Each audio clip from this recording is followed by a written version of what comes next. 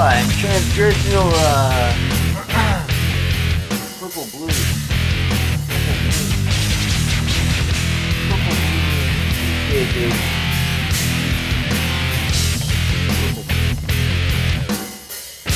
He's got a wild head. Me. My baby. My baby. Well, I was going to give you a tour of GoodEarth. You've all seen this, right? You have to see this. Hold on. See my hippie ass mode. Ain't nothing to see there. You've all seen where they get creative, right?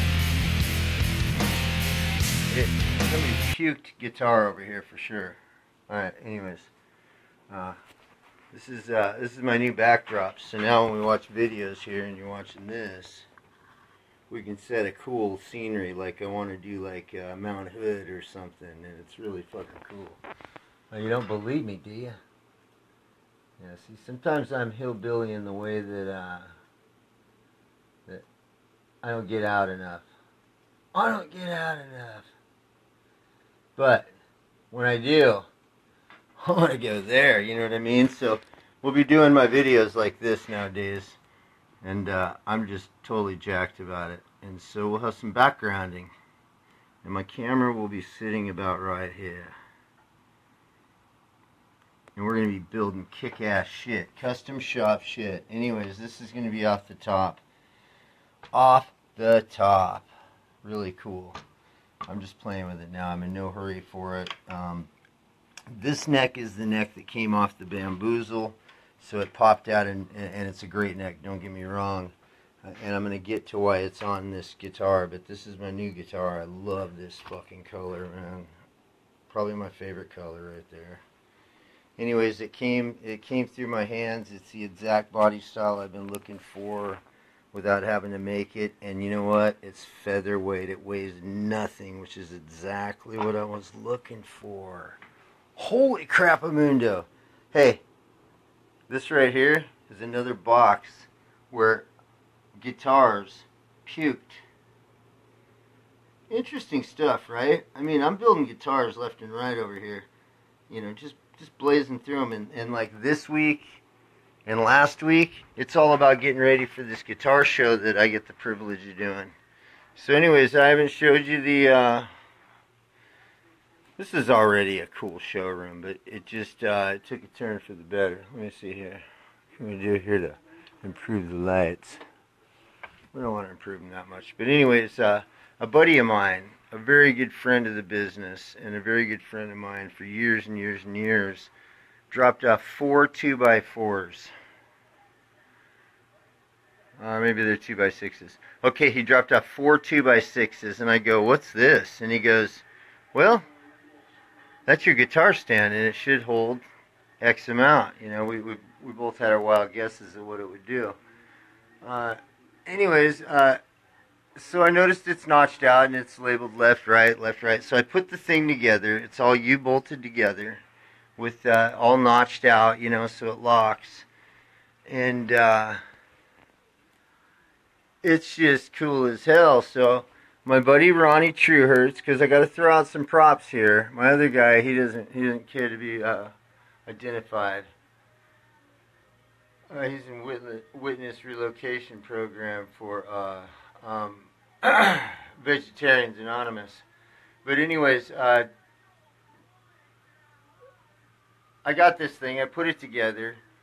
I saw how, fuck yeah, this was going to work. 4 2x4s was going to make a guitar stand shit. I mean, and so the concern was, how was the weight going to be in the middle?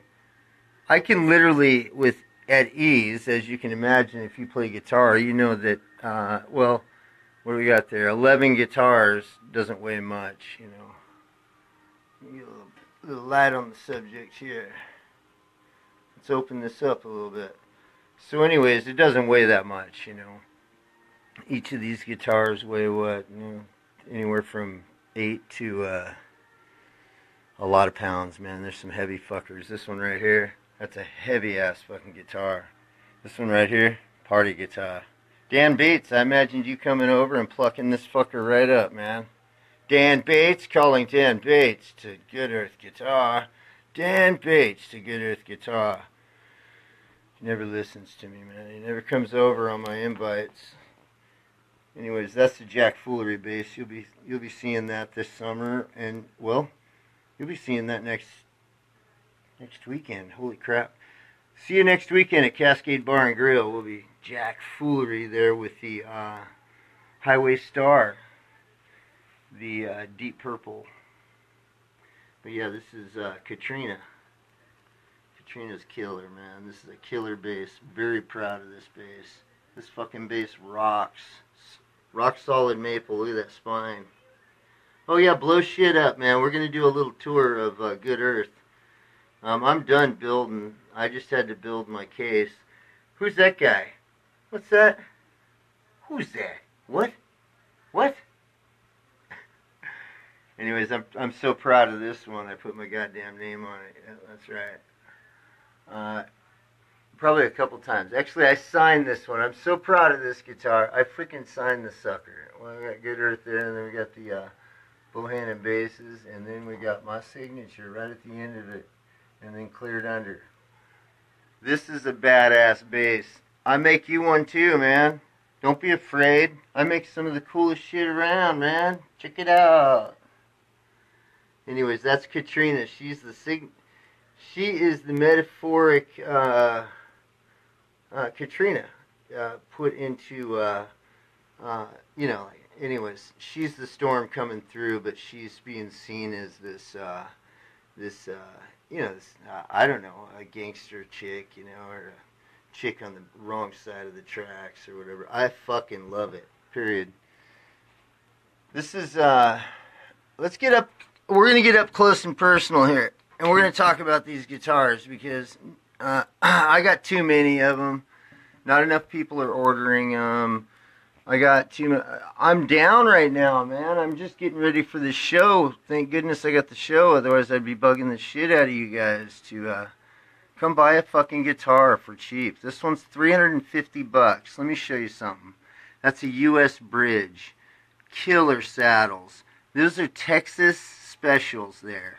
U.S. made Texas specials. And I'm not telling you every one of these I do has Texas specials in a U.S. bridge. This one does. I'm starting to sound like goddamn Tom Peterson here. Anyways, there was a day where I was super into this guitar, meaning I was making this guitar for me, so I threw a bunch of really cool shit at it, and it's just a beautiful Strat. I mean, this fucking thing rocks. If you want a cover on that front one, I got it. I got the exact cover for it, but it's a turbo. And that's the turbo of the turbo. Get it? Fuck, man. I do think way outside the box. You'll get it one day. You will. Anyways, well, the ones who get it now, well, I don't have to tell you that. I'm just talking to the ones that go, what the fuck is this dude talking about? Anyways, beautiful, beautiful swirly maple neck. Watch. Look at some of the grain on this neck. It's off the chain. It's just like dripping goo, but it's the grain of the wood. It literally looks like, well, it looks like fucking goo dripping. It's the coolest grain fucking ever. Hey, it's the coolest fucking grain ever on this fucking $350 fucking Strat. Unreal. Check this out. It's got the big headstock. Everybody wants the big headstock. Don't give me a bad time because I put one of the baddest ass Fender Stratocaster fucking logos, because this is a fucking Fender. Sue me, bitches. I don't give a shit, man. This is a Fender, and I just put a Fender logo. Nowhere does it say US. But I think it might. Yeah. Well, remind me to put a logo on this one. Anyways, we redid this. Complete part caster here. We made it to where we can sell it for $350 and still make a mild amount of money off of it. And I'm talking like 25 bucks. Ah, fuck. Is my battery dying? Anyways, we're going to have to wrap things up here, boys and girls. And so, anyways, you know the drill. Way Cool Junior, super fucking cool, fucking Les Paul, guaranteed. All right, I'm gonna show you this and a couple more before my battery dies, but guaranteed one of the lowest action fucking Les Pauls you've ever played. Brad Becker played these guitars, and he was like that. Oh, wait, what? Who the fuck is that on my guitar? I'm Batman. I'm Batman. You dumb fucking hippie. I'm Batman, you bitch. Hey, man, don't call me that, man. I'll fucking rip you off that fucking knob quicker than you can fucking say Robin. Don't punk me, Batman. I'll get you, bud. Anyways, most coolest part ever, man, was this sign that I spent all last weekend doing. Well, I did my drummer's drum head too, but I spent all last weekend painting this cool ass sign that we had this cool ass light to accent it with, and it just turned out awesome. Let me kick this back because I got a couple more things to show you. Listen, my guitars are off the fucking chain. You don't believe me? Come check him out, man. What are you gonna lose? Oh, gee, I gotta go over to Kit's and play a bunch of his custom shop fucking shit that he keeps bragging about. I promise you, you will leave here with a euphoric feeling like he's fucking doing this shit. Those are the ones who doubt me. The ones who don't doubt me are here all the time just to see what's coming off the press. Okay, one more guitar. I called this the, well, anyways, I called this the Apocalypse 7. And I ran with it. It was just really cool. That's Lollipop Girl there, man. She's the one with the chainsaw that kills all the zombies. You know, these heads she's got collected under her little locker room. Cool ass guitar, man. Off the fucking chain. I mean, I could hit you over the head with this and you probably would still not see what I'm showing you here, man. Anyways, that's all under about 15, 13, 25 coats of fucking clear and wet sanded and polished, completely gone under it. Beautiful girl on the back of this guitar. I can do this for you too. I can put Eddie, the Trooper, whatever. I can put whatever the fuck you want on your guitar, man. Pay attention. Because I do it cheap, man. I'm trying to have an easier living here, and I'm paying my bills. Don't get me wrong. I'm not desperate or nothing, but I need business. I want this to go to the next level. And so, anyways, this is called the Impalement, even though we're calling it the Apocalypse 7, which is the 7-string, and it's an apocalypse zombie fucking whatever motif. And then I did the Impalement. Check that shit out, huh? How's that shit look? The Impalement. That's where this thing just drove its ass right through a zombie's brain and picked up all the shrapnel and all the weird goop. Hey, I spent a lot of time on this neck. And it's still smooth as a whistle when you touch it. It's all cleared under lacquer. But you can feel it. It's textured mildly. It's awesome. It's fucking straight up awesome. One of a fucking kind.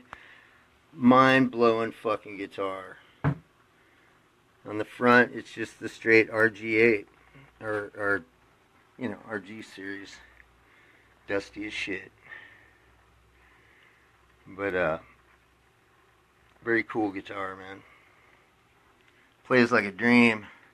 Like all my guitars do. Their action is fucking lower than I guarantee you've seen in a long time. I spend a lot of time between this point, meaning the bridge, and this point, meaning the fucking bone. I spend days on a guitar right through there on some guitars just to get that, you know, that feel you've never felt. Alright, that's my cool ass sign, totally jacked. I mean, I was so excited about it. I put one of my other favorite guitars up here, which is my Randy Rhoads Flying V tribute to the fucking great one, man. Randy Rhoads. It's a little minion. It's kick ass. I love it. Hey, by the way, if you got, you know, those types out there that are like, oh, fuck, man, thinking about coming to my house, you might want to second think it. I don't ever leave. This is my fucking tomb, dude. It'll be yours, too. You come with bad intentions, but I want everybody to come play these things. This is a best friend of mine, man, that died. I had a couple really super good friends that died the last couple years. One was Terry Agnew, and my closest friend in life, Bill Swain. And this is a tribute to him. And it always has been. This bee that we started out with for the business was to signify bohannon, which is the bee, and, which you can see there, the and then sons, which is the S, which was my son, who lasted only a couple months before he wasn't too into guitars anymore. But this is my buddy Bill, and that's his arm sticking up through this thing and just saying, you know, it's just cool. I love that thing. I went through a lot of shit with that guy. I mean, a good shit, fishing and camping, and so anyways, I figured, man, why can't I get anybody to come over here and just fucking chill?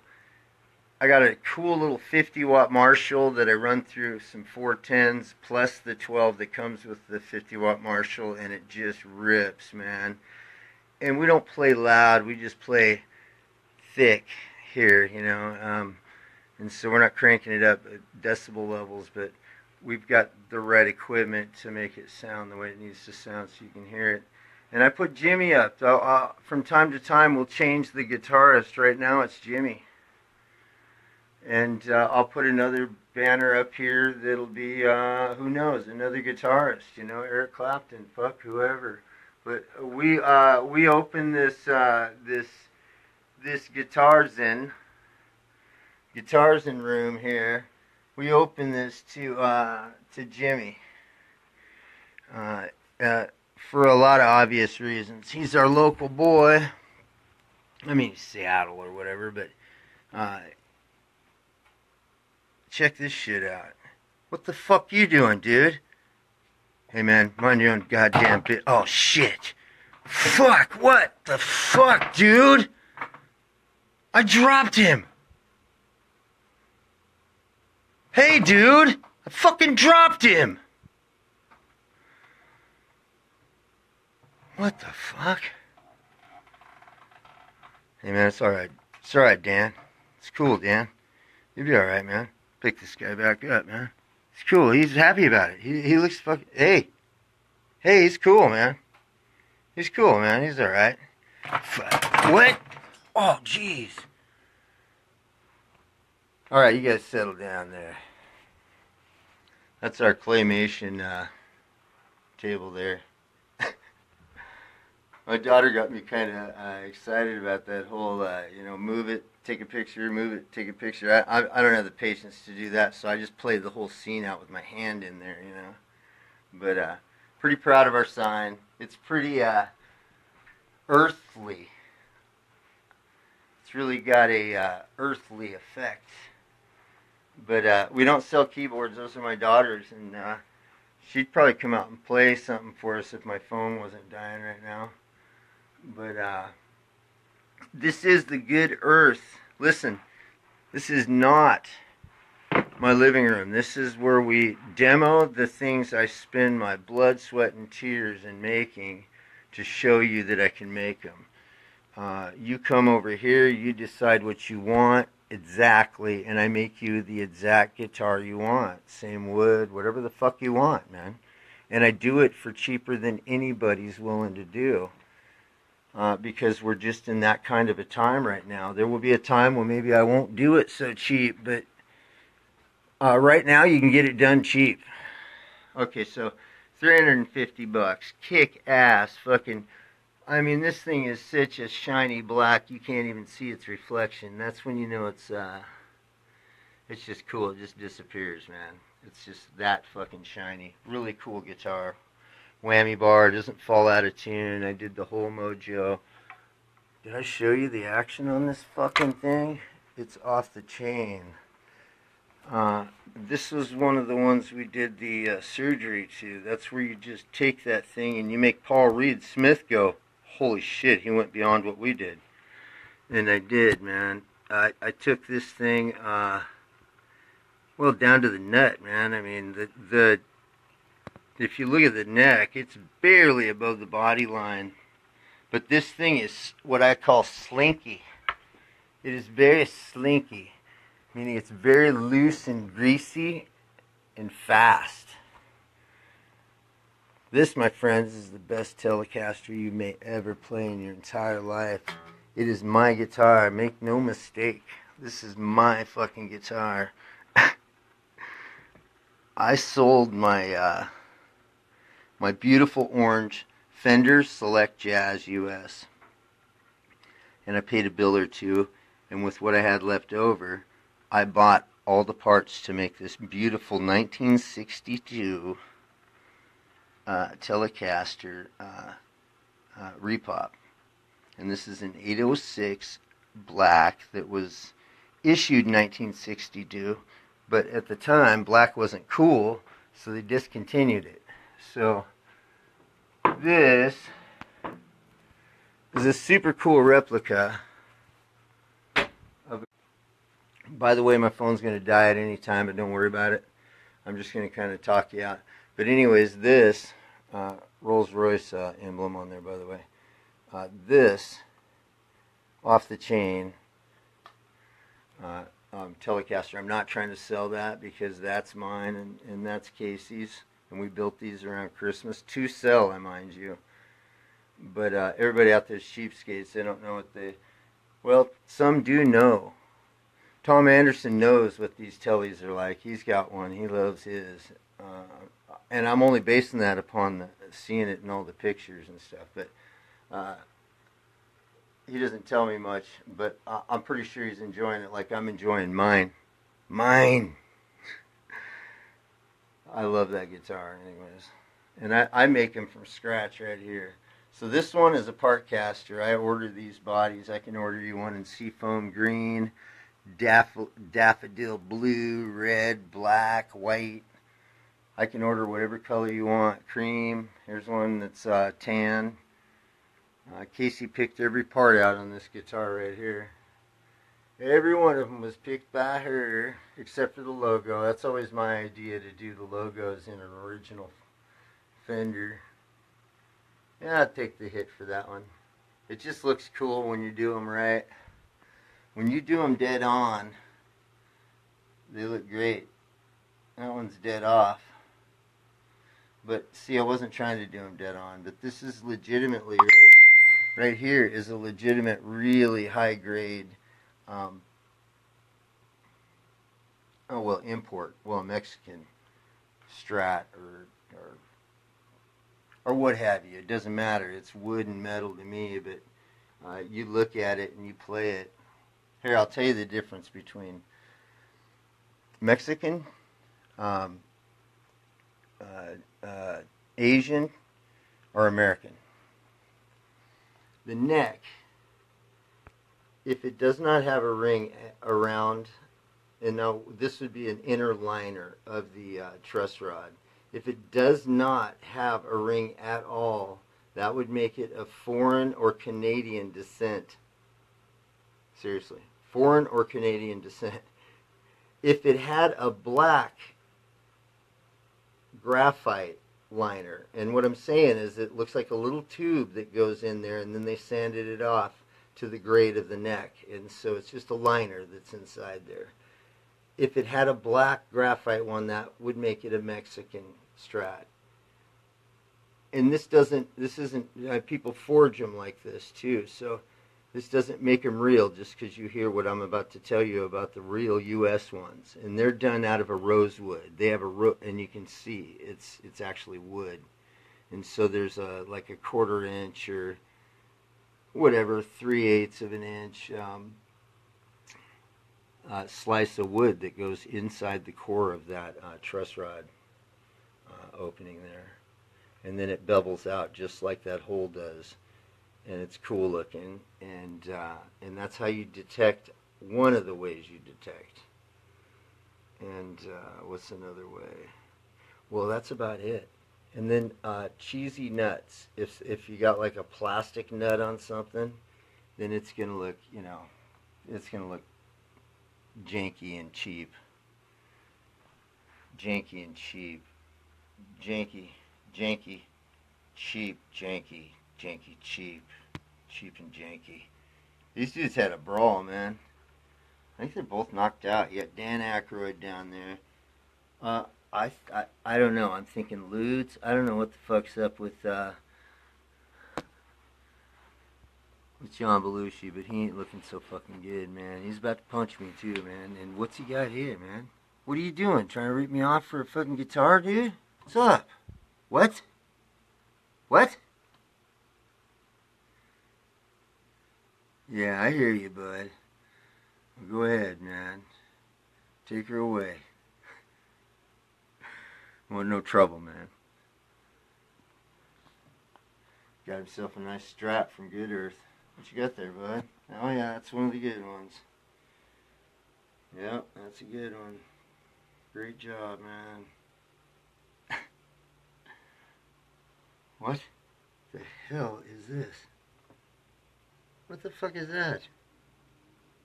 Oh, jeez. See, look at this dude. What's this little... What? Oh, Jesus. Look at this guy. The hell, dude? What? What?